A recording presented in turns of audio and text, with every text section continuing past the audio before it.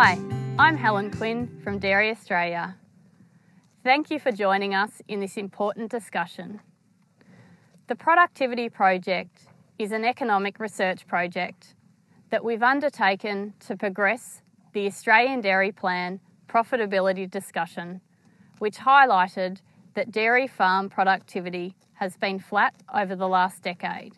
To help get today's discussion started, we've spoken to 6 respected people from across the dairy industry and asked them what can be done to improve productivity in the dairy industry. We do our pasture utilised each year and fundamentally it goes up and down 1 or 1.5 tonnes predominantly with the season.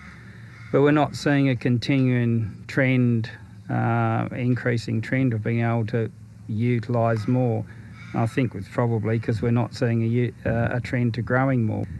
As DA chair and somebody that's sort of looked on with hope about the emerging technologies of dairy bio and various breeding programs coming forward, that 20 to 30% increase we're hoping for and expecting out of those programs really becomes critical, because we haven't had a step change in the ryegrass varieties for a long while. We need to ensure we have access to new innovation and technology, things such as gene-edited ryegrass. And when the productivity gains are realised, we have farms and people to invest in.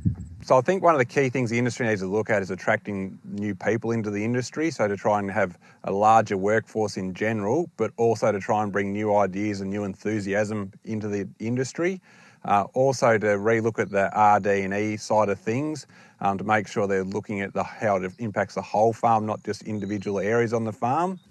I've been around long enough to know through the 80s and the 90s, we had some massive productivity gains, and a lot of it was based around technology. There were new sheds, there were bigger sheds, there were better ways of managing pastures, there was ABVs, there was genetic gain, there was all of these things that we could grasp. So I think technology going forward is going to be a big part of moving the industry back into positive productivity. What that technology looks like, I'm not quite sure, but I suspect some of it will be around labour management, and certainly some of it will be around the day-to-day management of the farm, whether it's putting out fertiliser or whether it's managing the stock or whatever. We've just got to find better ways of doing things faster, but still to the same high standard. The answer to me is better research, better respect for levies paid by farmers, better science, better economics, freeing up the creativity of good scientists to do good science, and making good investment decisions about where we spend our research funds. I feel that productivity growth will come from understanding and unlocking the potential of our resources, our land and our water, our cows, our people, and the modern technologies and knowledge that has been developed over recent years. Investing in skills and opportunities that create greater efficiencies and better returns on our assets. It's not about reducing inputs, it's about making them work better. There's some food for thought to get this discussion underway, so I'll hand back to our host, Sarah Thompson. Welcome everyone back to our third and final session of the Productivity Forum. It's fair to say this has been a really interesting experience for the team working behind this, as each week we are discovering what the research is saying and then quickly working out how that will be presented at these sessions. It's been a fast-paced, agile process, and we've loved being able to bring you this information really hot off the press. Now, the plan for today's final session, we'll head straight into a Q&A with Dan, Tom and Gavin as they tackle some of the awesome questions that have come through in the productivity email. Then we'll hear from Gavin Dwyer one last time, where he will share the possible consequences of competition for dairy, land and resources and what this may mean for the industry.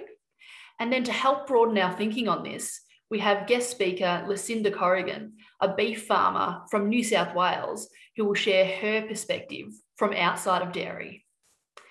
Then finally, as promised, we get to tie this all together by seeking the industry response to this productivity work, where Colin Thompson, James Mann, and David Nation will discuss how these findings will influence RD&E investment moving forward. Now, before we start, as always, just some quick housekeeping tips to maximise your experience today. If you can, and your internet permits it, please pop your camera on. Our speakers do love to see that they are engaging with actual people on the other end of this screen. With your Zoom screen, in the top right-hand corner, you will see that you can switch between gallery view and speaker view. I suggest that you select speaker view so that you can see us nice and close when we're speaking. You will also notice that there is no chat function at these sessions, and that is intentional.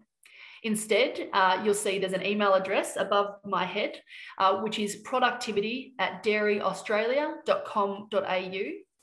Please do continue to send your questions, comments, and feedback through to this email. Just because the forum will be finished doesn't mean that the dialogue has to end. The questions submitted through here really does help progress our thinking with this space. Whilst we simply can't tackle all the questions in these forums, we will provide a written summary of all questions back to participants after today, so you can see what was asked, who asked it, and the answers to those questions as well.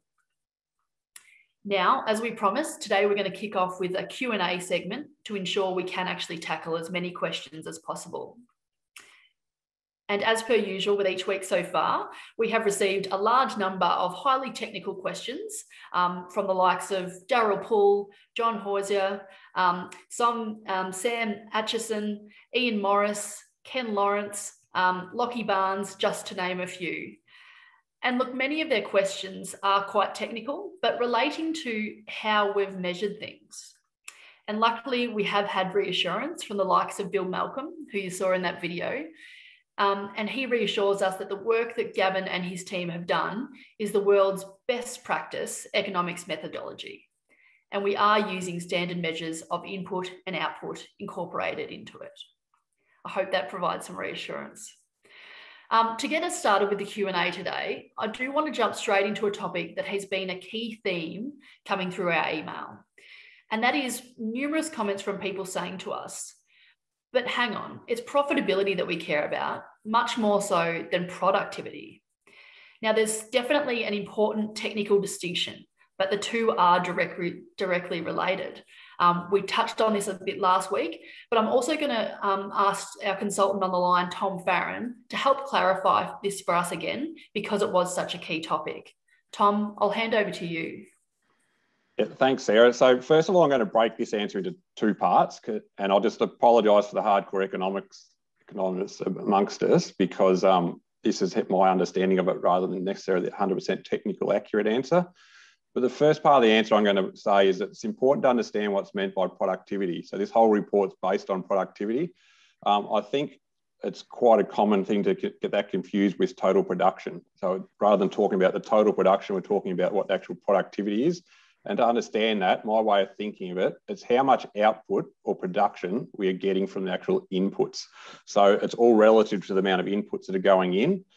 So simply increasing the level of output doesn't necessarily give you an increase in productivity.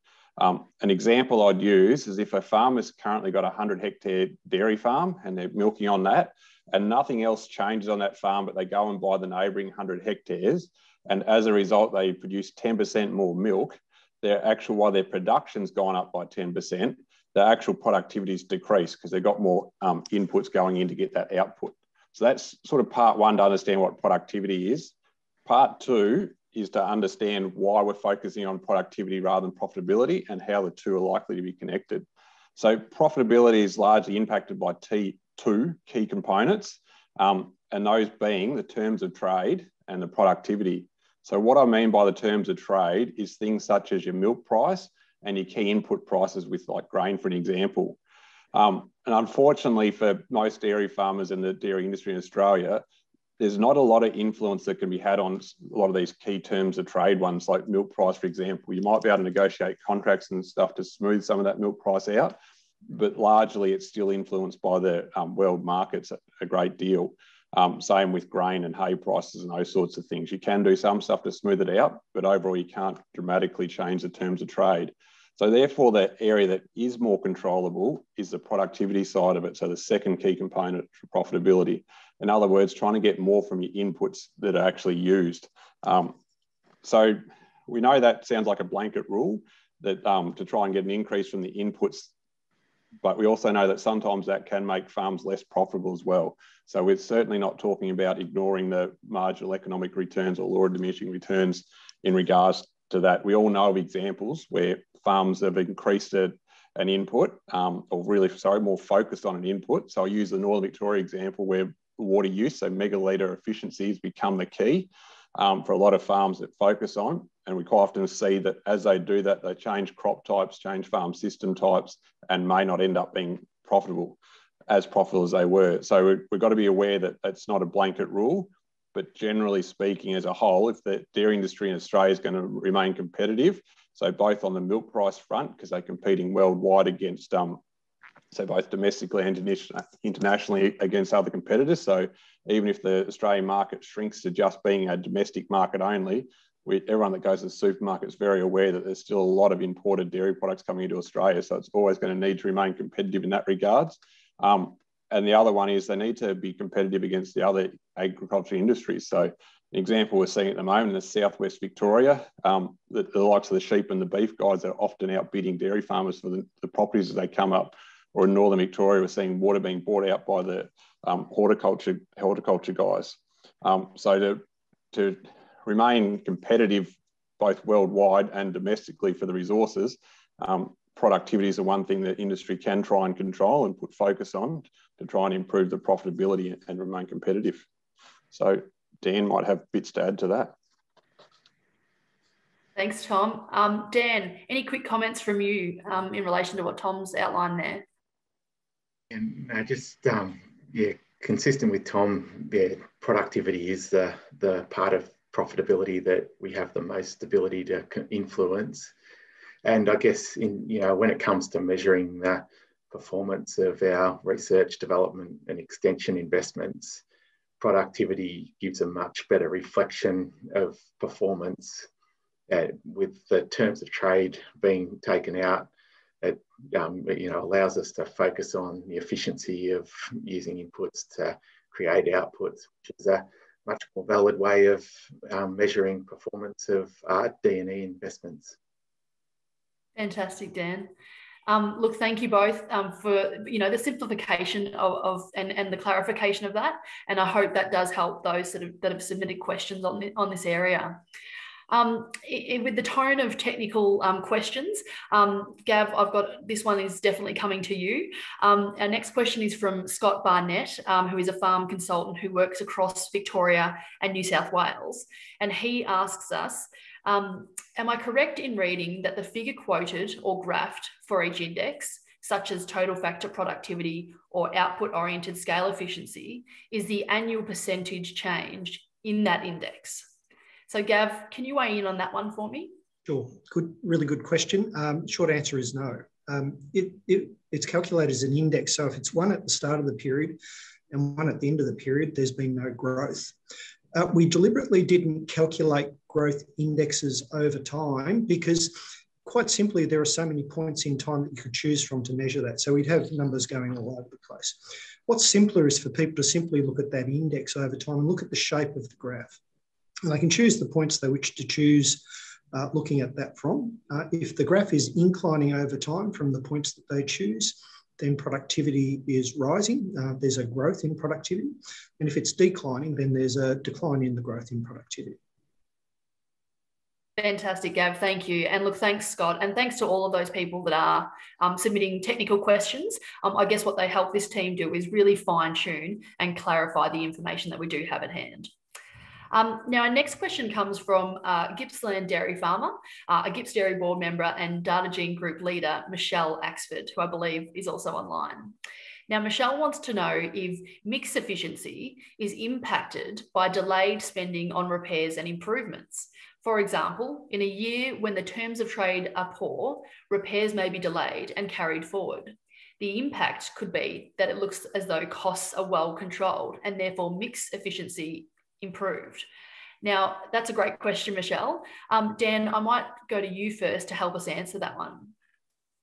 Yeah, it is a good question. Thanks, Michelle. Yeah, I guess in the way we collect the data, we try to avoid those things as much as possible. But the reality is that things like delayed expenditure on repairs and maintenance does often impact between years on the performance.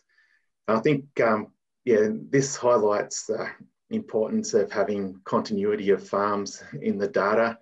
If you have the same farms over time, those issues tend to sort them out in the long-term trends in farm performance over time. If you have the same farms participating, it'll just move the issue from one year to another, and the long-term trend will still be the same.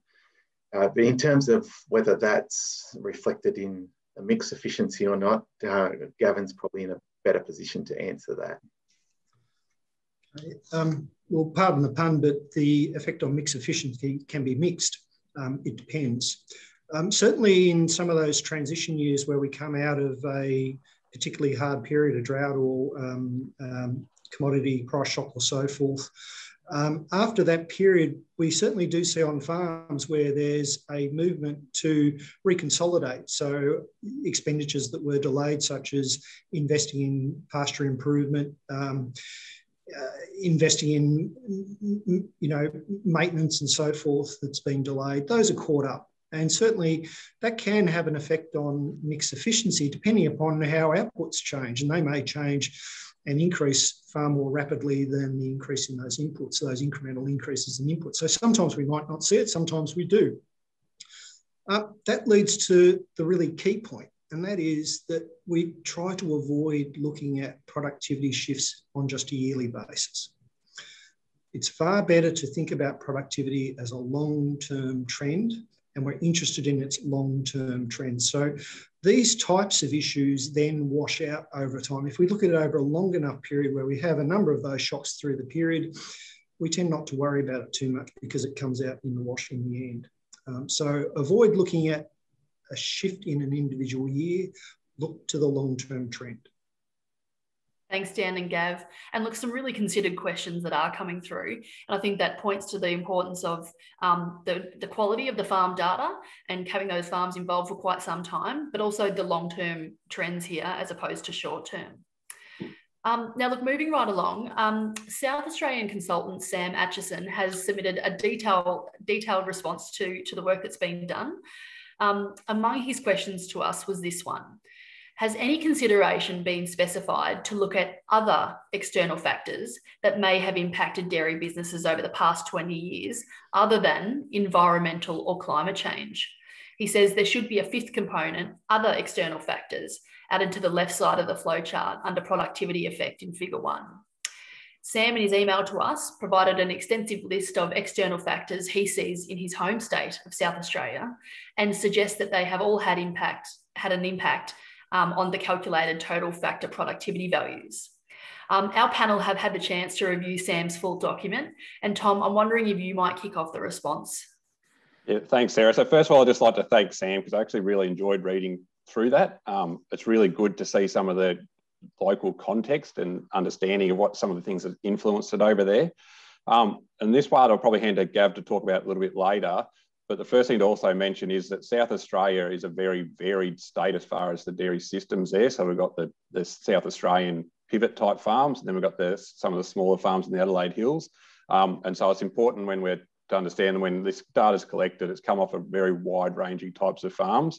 And the other one I think, but Gav might be able to clarify this, is that the consistency with the same farm staying in the Dairy Farm Monitor projects changed a bit over the years as well. So all that's going to also have influenced these results as well. The other thing I'd say is that when we look back at the last 20 years, there's no doubt there's been incredibly volatility and there's all these different reasons that have affected essentially productivity growth. But if we look back the previous 20 years or 30 years before that as well, we've seen that there's been obviously a lot of change through there. So it's a bit before my time that age bracket. But you look back at the number of dairy farms that are around in the 1970s compared to what there was by the 1990s. So there's obviously been challenges the whole way along. Yet during those periods, particularly the 80s and 90s, we seem to have seen really good productivity growth through those periods, despite the challenges that every decade's had. And yeah, so I personally are on the same view that climate change isn't really to blame. It's a personal view for the lack of productivity growth in the last 20 years. So I want to, me personally, I don't think we need to focus on that as the key reason. It's just one of the many contributing factors. And one of the things that makes me say that is when I looked at Gav's slides last week on the Northern Victoria, we could see that there was actually a bit of a productivity bump in the 2006, 07, 08 period before the global financial crisis, which was actually when a major drought kicked off. And so the farmers really turned their focus onto getting the most out of the inputs they currently had. We actually saw that a lot of farms learned a fair bit, as stressful as it was during that period. And we saw a productivity growth despite the resources being more limited during that period.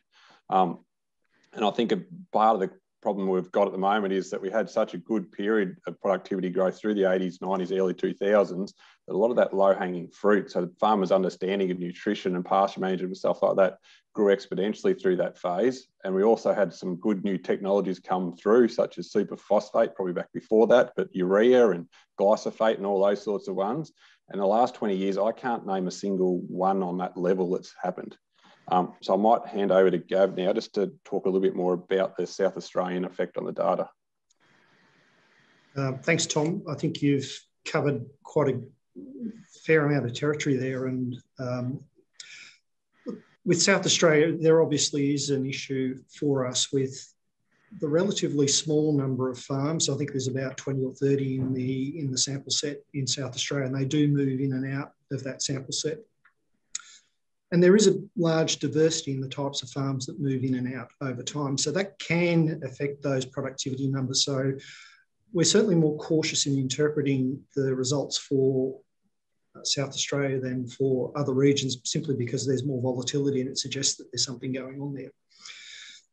It's true that there's certainly a lot of things that we can incorporate into that set of environmental factors. We've simply looked at rainfall and temperature, and we've done a first pass at some potential cuts of how that could be impacting, and there's certainly more that could be done there. We're not picking up at the moment, or we're able to incorporate issues such as topography, soils, and other sorts of local factors that are going to drive productivity results that will be important as those individual types of farms move in and out. And certainly there's a wide array of external factors that can sit outside. There's more work to be done here down the track, and this is something for DA to think about, is to look at some of those factors, look at some of the characteristics of the farms and the path dependencies of where they have been and where they're going to, that can influence the shape of productivity. But there's probably a caution there that we need to be careful in interpreting that, because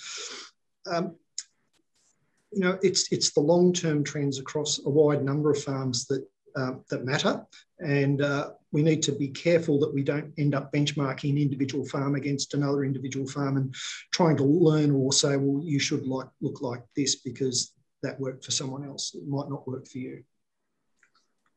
Fantastic, Gav. Thank you. And look, a huge thanks to Tom and Dan as well. I think the Q&A is a really great way for us to get the practical interpretation of this data. And as we know, this data will keep evolving. It doesn't just stop here. We'll keep learning more about it. I am going to play a... Just to show we're live, my lights went out and they're back on again. So this is not pre-recorded.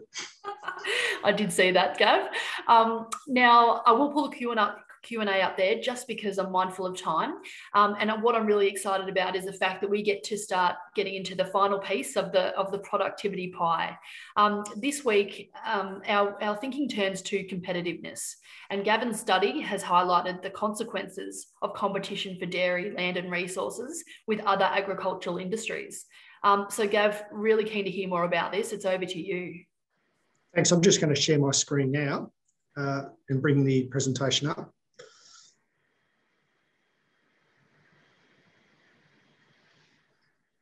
So I'm assuming everyone can see that screen now. We're good to go, Sarah? We've got it. Thank you. Excellent. So, look, put simply, competitiveness is really just doing better than everyone else. And as farmers, dairy farmers, we compete not just against the dairy farmer over the fence, but the beef or grain producer down the road or in the other region. And we compete against local businesses in town for resources and internationally as well.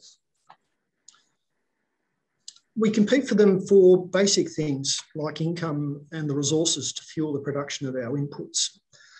And critical thing for our business as dairy farmers is, are my outputs sold profitably? Can I get a decent profit from selling them? And can I affordably get the farm resources that I need to produce those outputs? Now, in this analysis, we keep turning to RD&E as a driver of productivity that drives profitability, that drives the answer to those questions.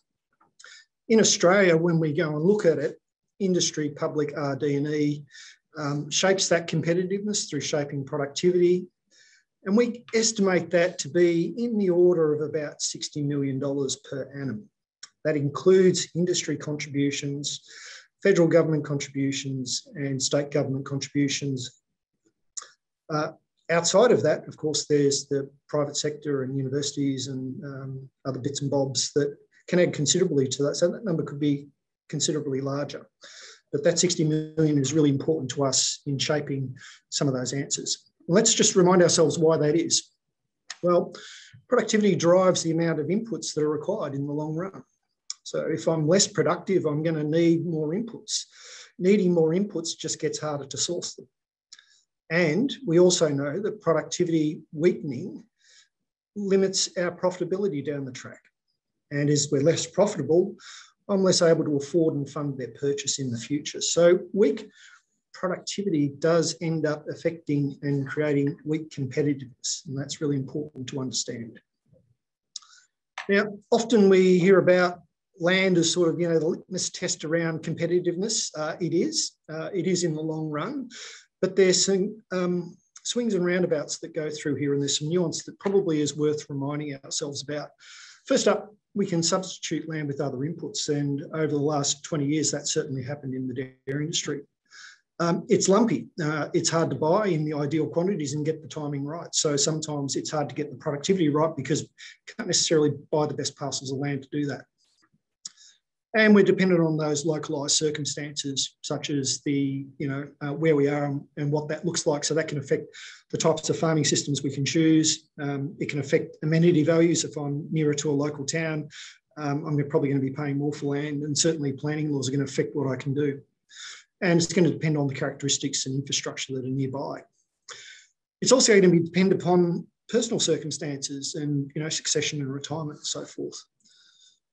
So we also know that demand for land is going to be driven by some larger macro factors regionally. For example, the availability of water, which Tom talked about earlier on, is a really great example.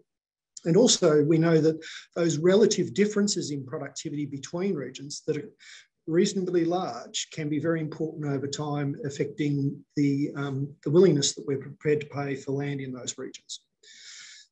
Now, this leads us to this paradox where increasing productivity can mean more and less land is used in the future.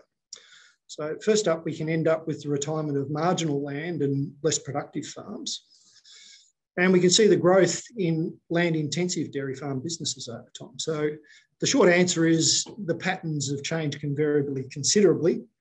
That's actually really hard to quantify and estimate. And we haven't modelled that directly at this point for some of those reasons above. And it's important to be cautious about that.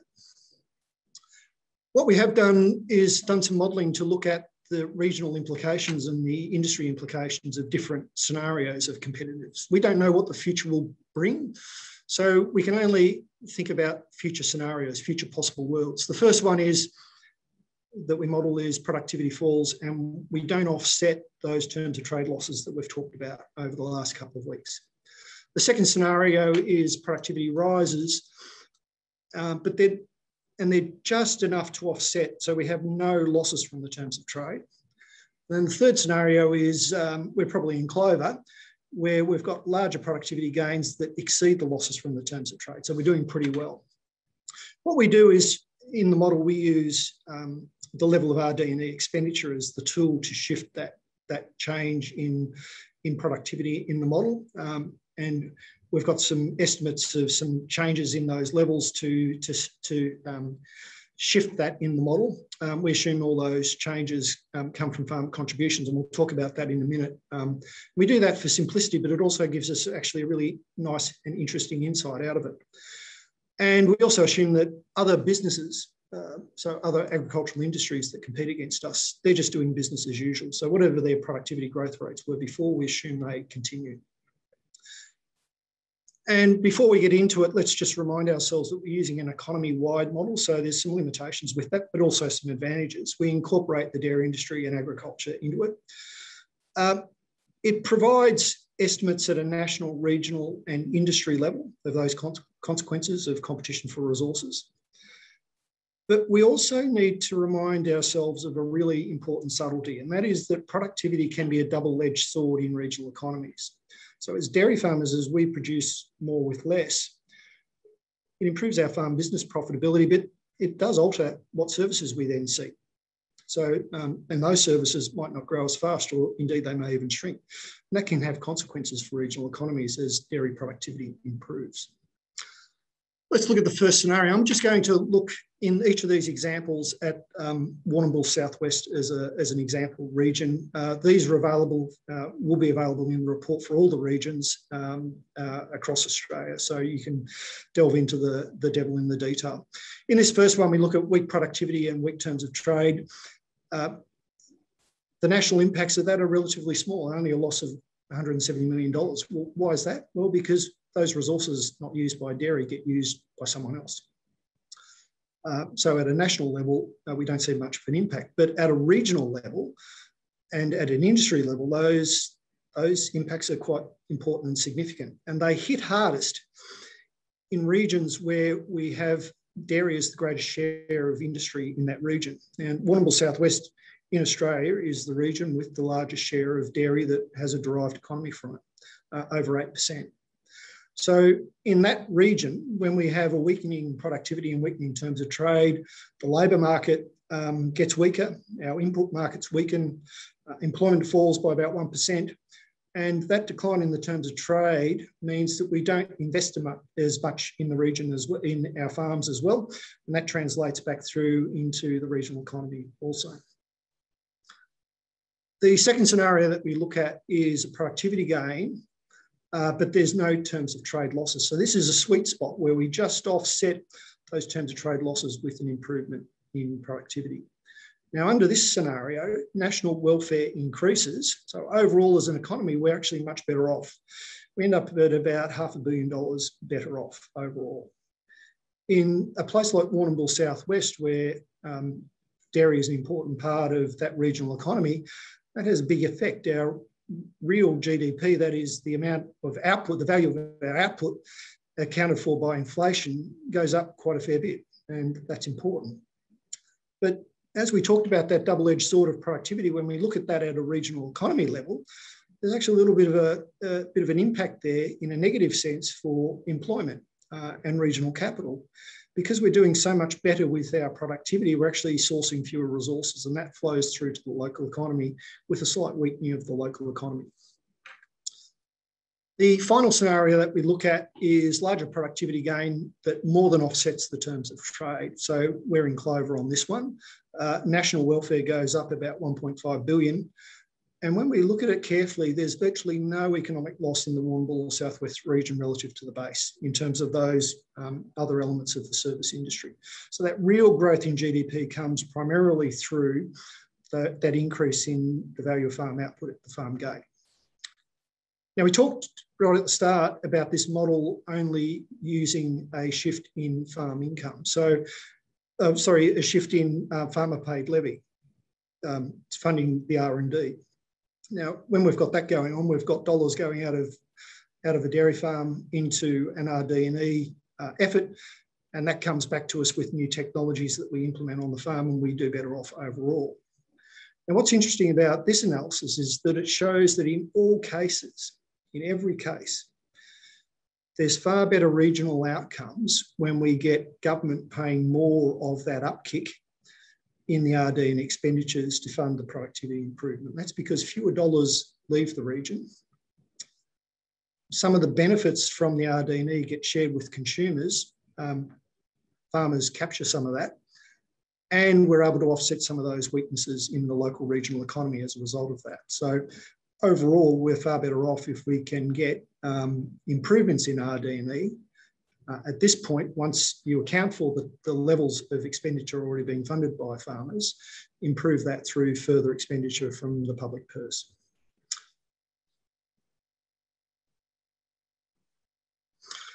And we'll hand over back to you, Sarah. Sorry, Gav. Thank you very much. Couldn't find the mute button. Look, thank you, Gav. And look, I'm sure many people will be wanting to get their hands on their regional graphs and perspectives so that they can look at it in a bit more depth. But really important information that you've covered there. All right, now next up, I think it's really important for us as a dairy industry to not always just be looking from a dairy perspective, but also be thinking about it from an outsider's perspective or a different industry's perspective. So that's why we've asked Lucinda Corrigan, who's a beef producer.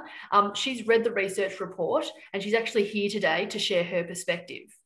Now, Lucinda Corrigan and her family, they're based in the Murray Valley of New South Wales and have been farming there since the 1870s.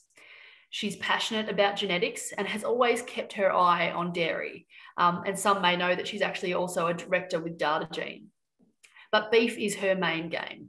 Today, we're asking Lucinda to talk about what she's learned from the dairy productivity research and the challenges from her perspective that she faces as a beef producer. Lucinda, we are really excited to hear from you and your perspective. So I'm going to hand straight over to you. Thanks, Sarah, and thanks very much for the invitation. I'd like to say at the beginning that I think productivity flatlining is something that's a similar issue across agriculture. And there's evidence of this for the last 3 decades. And I'll give you a couple of examples of that. Firstly, I just want to say what a great piece of work this has been done here by Dairy Australia and Gavin and the people involved, because I think to highlight the technical efficiency of the dairy industry in the report, 75% of farmers being technically efficient, between 90 and 92%, I find absolutely remarkable. And I would surmise that this is way ahead of other livestock industries. I think some of this is due to the professionalism of the dairy industry and the fact that people don't fall into dairying, they tend to choose it. There are much greater barriers to entry for dairying than, say, sheep or cattle farming and grain farming. And particularly in the area where I work, which is the production of genetics, it's very easy for someone to buy a few Angus cows and go out and hang their shingle up and sell stud bulls. But I think the barriers to entry for dairying are greater. In the beef industry, there's a massive tail of competency, skills, and experience. And this is, to a certain extent, masked in the current environment by very favourable terms of trade. So I just think that this work you're doing at a granular level is really important, and it sets up, I think, for the future and thinking about what should be, where the investment should be. I just want to give you an example of the cereal industry. Analysis by Dr. Zhi Hoffman from CSIRO a couple of years ago, 2019, shows that Australia's wheat industry yield potential has declined by 27% since 1990. And this is really significant, from 4.4 tonnes per hectare to 3.2 tonnes per hectare. Yield potential is defined by the combination of sun, temperature, and plant density. And of this decline, 83% is accounted for by a decrease in in-season rainfall, and only 17% by increased temperature variability. So why have grain yields remained constant? And that is that's because of the investments in innovation and adaptation, with grain farmers increasing their average yield potential from 38 to 55% over that period. So the best grain farmers are now achieving over 80% of the yield potential. And when you think about that, you can see that it could be about to hit an adaptation ceiling in terms of where they go for future improvements. I've really enjoyed the discussions about scale, because scale is something that you certainly see a lot of in terms of people increasing their business viability certainly in the beef industry. I've just spent a week at Rockhampton at Beef Australia. The scale option is interesting because data says that scale doesn't increase productivity. My view is scale creates choice, because you have a higher net profit, if not higher profitability. These profits are then available for investing in labour-saving infrastructure, new innovation or upskilling of the workforce. So the big thing, of course, is what's around the corner in terms of technology farming systems, dealing with volatility, and who's going to compete for capital. I don't think, you know, and obviously we're in a bit of a purple patch at the moment with beef and sheep, the beef and sheep industries, but I don't think that those broadacre industries are a long-term competition for dairying. I think it's much more likely to be the water-based industries and really not other livestock. When I think about productivity improvements, I always think of a matrix of about 4 factors. The first is animal genetics and genomics, which accounts historically for about 30% of productivity improvements. And we've had this big disruptor over the last decade with genomics. I think dairy is very well positioned to continue to take advantage of genetics and genomics because of the changes you've made to the dairy infrastructure that delivers genetic improvement. The big one is pastures and soil health, and obviously new technology, genetically modified pastures, gene editing, etc. I think are the sort of the next frontier. But I want you to think about animal health, welfare, and the environment. And immediately you'll come back to me and say, well, that's not going to improve productivity. But I think there's a national conversation now developing about reducing waste in the production system. So I call it reducing the negative. So if you think about improved calf immunity, pregnancy rates, the work on reducing emissions and emissions intensity has a dual benefit of improving productivity and lowering emissions. And that's a big story, which I think also deals with our social license to operate for our livestock industries. And reducing waste is a really significant conversation in other production systems, such as the northern beef industry, where reproduction rates are much lower. So then you think about the how we deliver what we do in terms of how we make decisions. And I call the role of digital technology is really where I think the frontier of getting those incremental improvements in productivity throughout the system. And the Precision to Decision large research project funded by Rural Research for Profit came up with some figures of around 15 to 20% improvements in productivity if we can get those digital platforms. So I think the fourth pillar of increasing productivity is this facilitation of decision making through intelligent data platforms. Went up at Rockhampton in the last couple of weeks. There were lots of shiny new ag tech offerings, and a lot of these people are, I think, delivering solutions that possibly are solutions to questions we're not asking. I think many players have entered this space, and we saw a lot of them on show. And the role of the National RD investor in Dairy Australia is really to help producers sift through these offerings to make sure that they're answering the questions that are applicable to your business. So thank you very much, Helen and the team and everybody, Sarah, for the invitation, and very happy to continue the conversation. Fantastic, Lucinda. Thank you. And look, it's really lovely to hear your praise about dairy farmers and the industry more broadly. And we're glad you share our enthusiasm for this piece of work and the fact that it has been done. I think you've outlined some really great points there and really brought an element of positivity to this conversation about what does lie ahead and where those productivity gains might come from. So Lucinda, thank you for, I guess, looking over the fence and giving us that other perspective on dairy productivity. Now, Gav, I'm going to swing back to you. In response to what we've heard from Lucinda and then taking into consideration the work you've done in this space, I'd love to come to you for some closing thoughts and messages for us, everyone in the dairy industry, to consider. Sure. And I'll be quick doing this because I think you've already heard enough from me already. I'll just share with you just a couple of thoughts. I think for the industry, to me, it's a couple of really simple things. It's old truths revisited. It's really important the farmers get the right signals so that they can make incrementally choices on their farms well. I think for too long, earlier on during this period of analysis, we had price signals that were very difficult to understand and was difficult for farmers to predict what their incremental changes would be. I think secondly, just making sure that we don't have unnecessary red tape and regulatory burden in the way of farmers so they can get on with the needed changes on their farms. And third is obviously optimise RD&E funding and get the investments right, build the pipeline of really good research and innovation, challenge the scientists to provide it, and use good economics to assess it, and build a balanced portfolio and translate it into on-farm changes. I think for farmers, you know, I hate preaching to farmers because, geez, they know this stuff better than anyone. And it's the old, don't predict, prepare. We don't know what the future certain world will be. It will be what it will be. We just need to be ready for that. So make the most of the efficient home resources that you've got. Start at home first and do the best you can there. And then get stuff outside where you have to. We know things are going to get volatile. We're going to have more structural change. We know we need to harness the upsides. We know there's some foreseeable technologies out there that Lucinda talked about. Get ready for them. Be prepared for them. And know in the long run that change is going to be a certainty if we want to be around. And to do that, you need to be prepared as a business and as a person. So it's being about flexible and openness to change. You're going to have to learn to like the new type of farm business that evolves. You're going to need the skills and the knowledge to be able to implement the technologies that come along. You're going to have to get that balancing act of strategy and tactics right. And you're also going to have the capacity to fund those types of changes on the farm. So for me, they're the quick snapshots of what really needs to be done.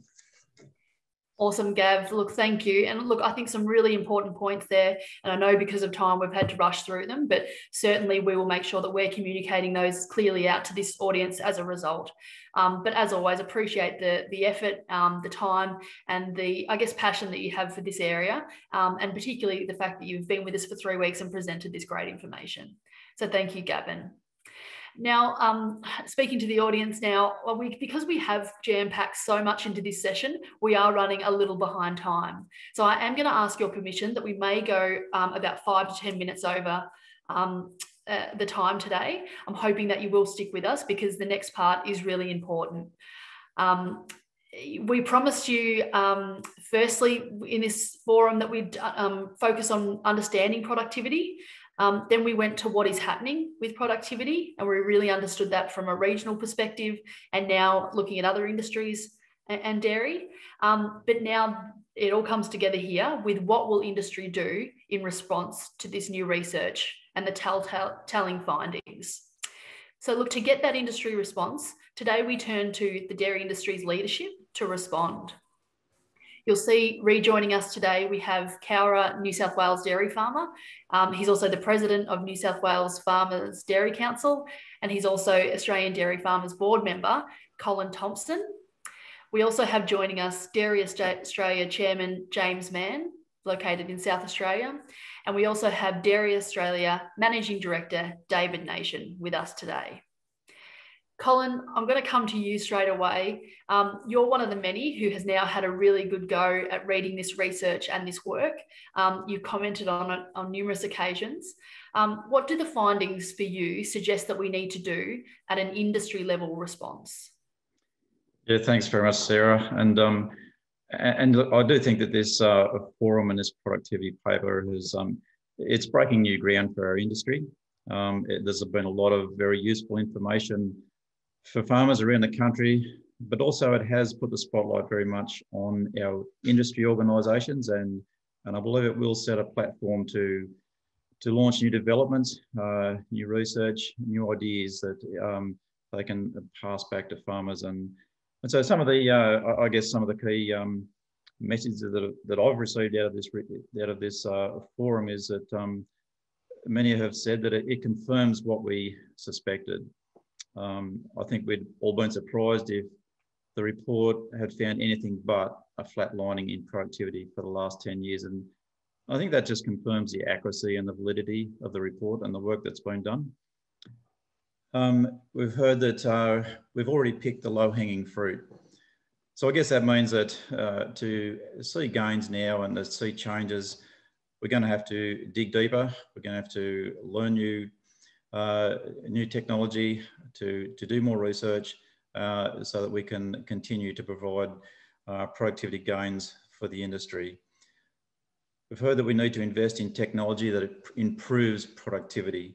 So we can't just keep doing the same thing and getting the same result. We're going to have to make changes and to learn better how to adapt new technology on farm to ensure that we do get gains. We also heard that we need to keep collecting data. This productivity report has been made possible because of data that's been collected for the last 10 years or more over the industry. And we need to keep monitoring it. We need to keep doing it. We probably need to broaden the base that we've collected this data from. From an ADF perspective, I guess some farmers and many farmers are probably feeling a little disappointed and maybe frustrated that the much mooted single advocacy organisation and R&D organisation didn't eventuate. And those discussions, reform discussions, are ongoing. But one thing that we have really learnt from those discussions and negotiations is the need to work closer together. Industry needs to come together and work together to not duplicate things, but be able to just understand what each other is doing, and so that we can really deliver better results. I think this forum is it was a joint initiative from ADF and Dairy Australia, and it's a clear example of how industry can work together.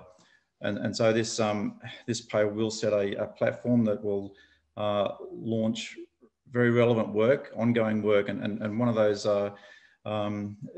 things is that we do need to, it's very clear that we need to see continued research, development and extension in the industry that is focused and targeted very specifically on increasing productivity. For ADF, perhaps some of the things that we can get out of this report is that, and we've seen it's been highlighted, the negative impact that terms of trade can have on the industry, and that's something that we can use going forward, and as we seek to lobby for a better position for dairy farmers and take that message to Canberra, whoever else we need to take it to, and now we have something very solid to ground and to back the message that we take. So, Sarah, without taking up too much more time, I'd like to commend everybody that's been involved in this project. It's been a very worthwhile and productive project, and I think, Sarah, maybe we've uncovered a new talent in your hosting of this event. It's been a great job. Thanks very much, Sarah. And so, yeah, thank you. Thank you, Colin. I don't know about that, but I really appreciate your input here and your involvement throughout the Productivity Forum. We always get such considered thoughts from you that are really valuable.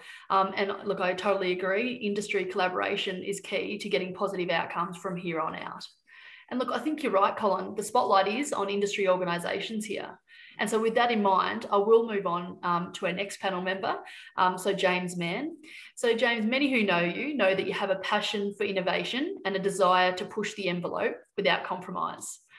James, the report is challenging us not to rest on our laurels, and we heard only last week from Jackie Biddulph in WA and Michelle in Tasmania, who issued some really key challenges in the RD&E space. So James, I'm keen to know your perspective. Do you see our industry responding to the productivity flatline? Yeah, thanks, Sarah. Absolutely. Equally, I'd also like to say to the team, Helen and Gavin, like, really good work. Going to be really, really useful for us to work out how we respond to it and to put a real baseline in our thinking going forward, and probably absolutely endorse Colin's views about we can't just let it go past us. We've got to keep on this productivity bandwagon, for want of a better word, going forward. So from a DA point of view, innovation and farm innovation and farm productivity is our core business. It's not our only business, but it's our core business. It's what we're really set up to do. If you listen to the Minister, you listen to the RDC framework, it's all around innovation and innovation on farm. And it's not just the science, the sexy bit perhaps, about making the new discovery, but it's about refining that discovery, and then about the extension of that discovery to make sure that farmers actually pick it up and use it. So it's okay discovering the best bit of science and the best widget or gadget or something, but if it isn't working for me and Colin and whoever else is wanting to work for them, Lucinda, then it's really not worth much. So we need to be really focused on making sure that we continue to do that. I think we've done it pretty well, but can we do it better? Absolutely. And I think it probably underlines to me that we need some step changes.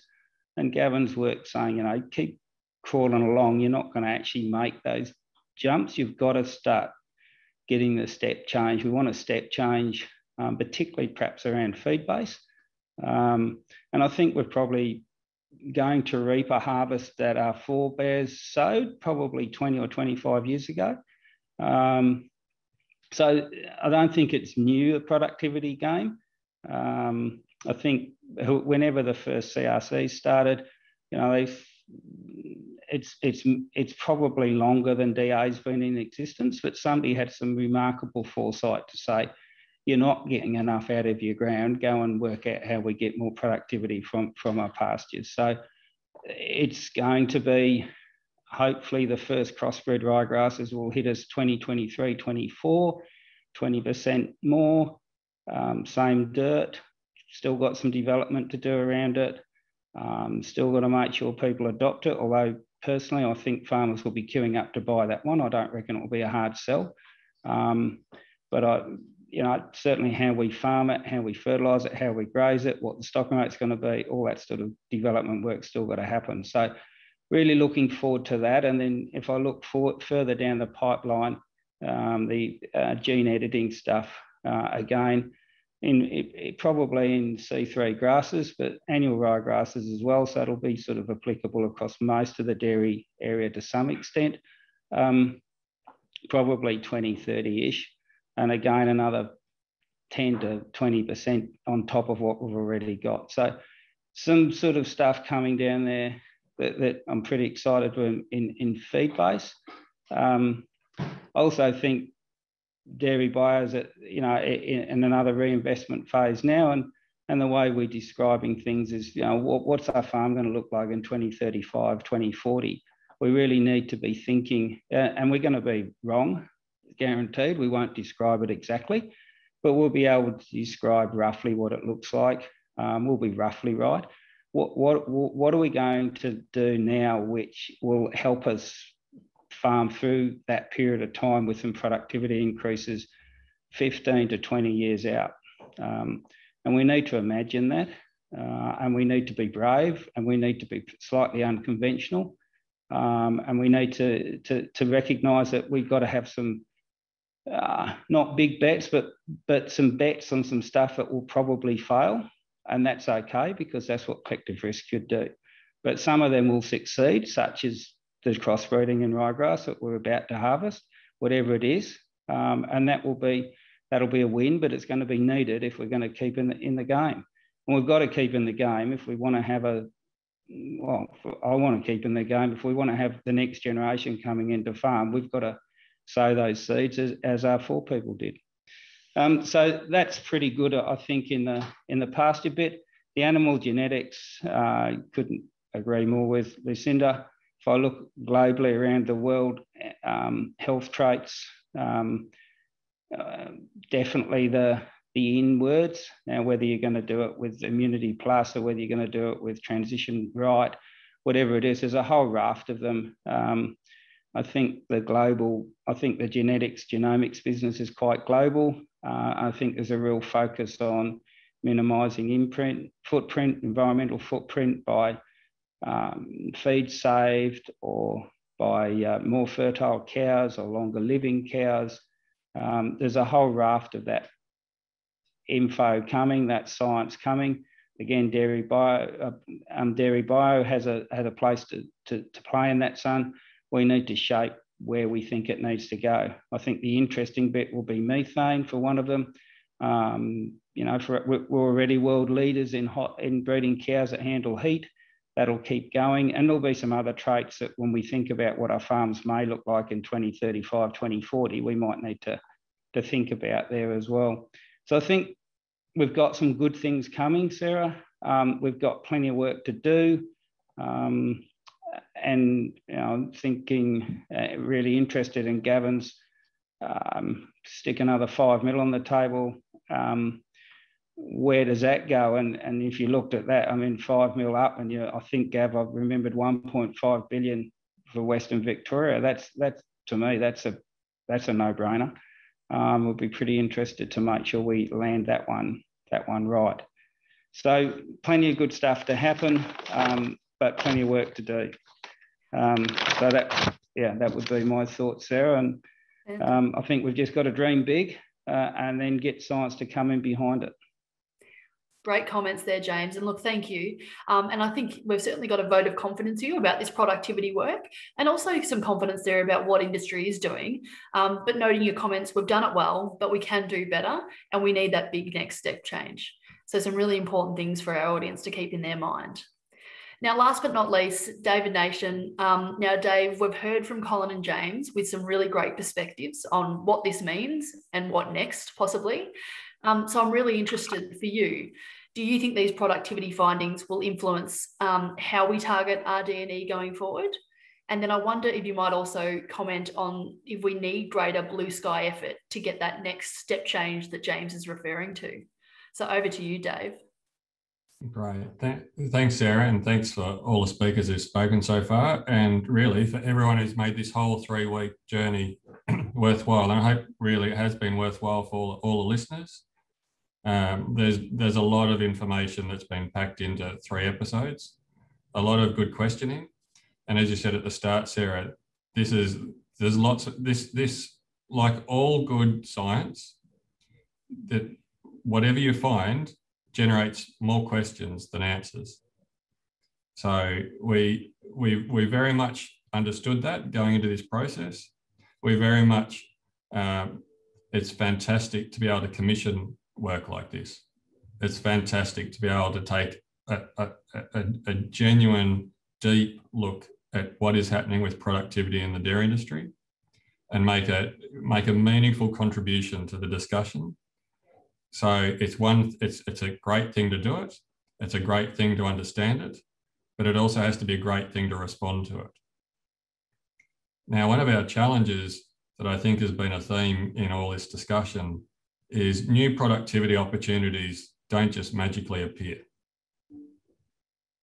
And so, and there's been commentary about how, most of the great things that have happened to any agricultural industry, and the dairy industry included, come off a long run-up, very patient investment. And the patience comes from a clear economic analysis to say that there is a real prize in this. So joining the dots of some of the things that Bill Malcolm has said is economics is required to give us patience, a really clear understanding about the potential win from a productivity opportunity that presents itself. And then science has to be given a chance to do what science does best.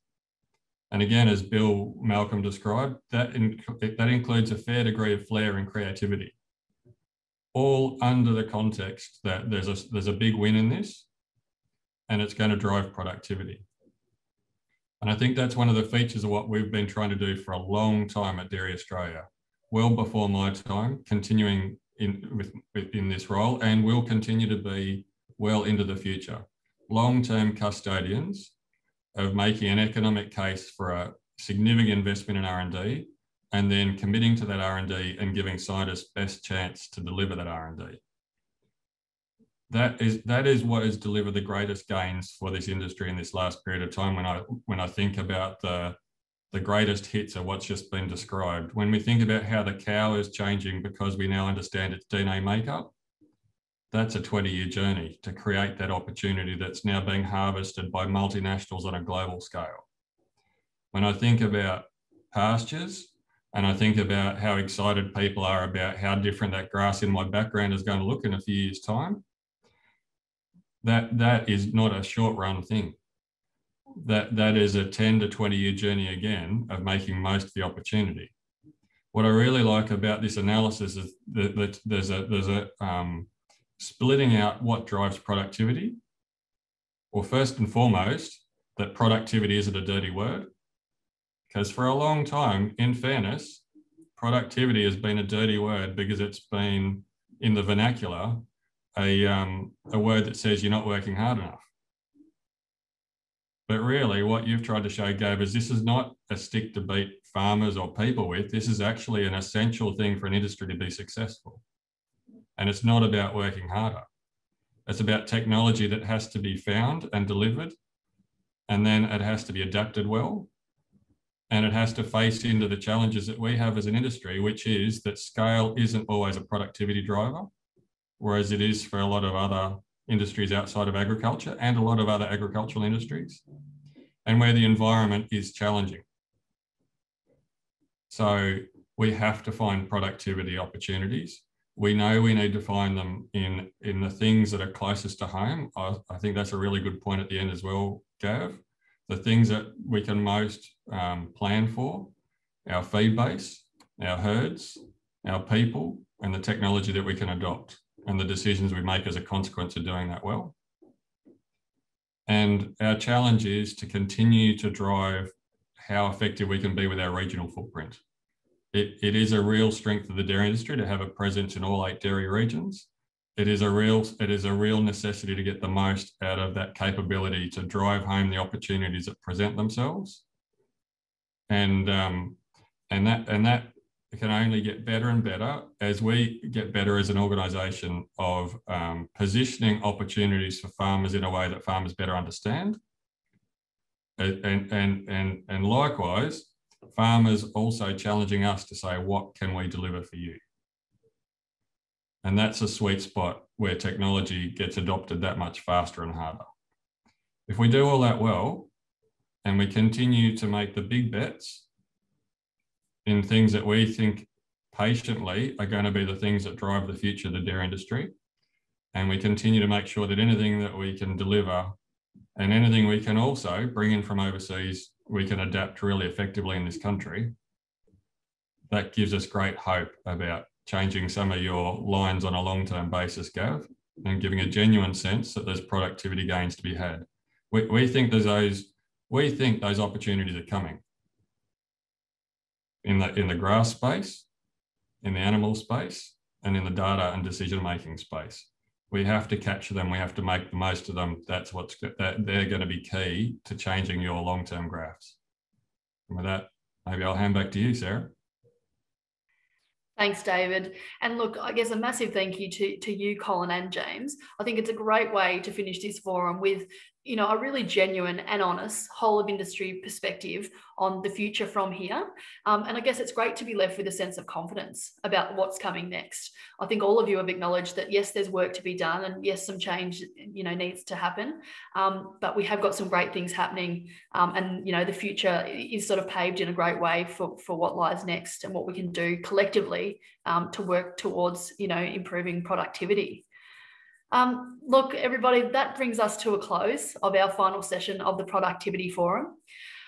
This whole project, right from the start, from the research through each of these sessions to the questions and engagement from all of you, has been a really important step towards a more robust conversation about productivity and profitability in the dairy industry. And it doesn't stop here. This has provided us with all the facts and data and the different perspectives that we need to have a more informed conversation about the future of our industry. Now, a couple of reminders. Remember, if you want more detail, the draft report is available to read. And following that, we will be creating some communications that help to translate the research into key messages really clearly based on feedback from you.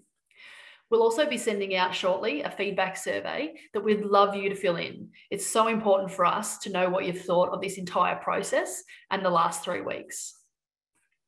The productivity email behind my head is still open, so I'd absolutely encourage people to continue sending questions, comments, and feedback. As I said earlier, it really does help us clarify and refine the work that we're doing. I'd like to say a huge thank you to all of the people that have been involved in this productivity process. It's been a massive effort to do things differently. We've done it in a fast and agile way that allows you as the audience to get this information straight away. And the commentary from those panel members that have been involved in these sessions has been absolutely invaluable. And look, lastly, I'd like to say a massive thank you to everyone in the audience who has joined us for one or all of the productivity sessions. You are the most important part of this process, and I encourage you to use the past 3 weeks as a platform to continue this conversation in your networks so that we all play a role in changing productivity for the dairy industry in the future. Thank you very much and goodbye.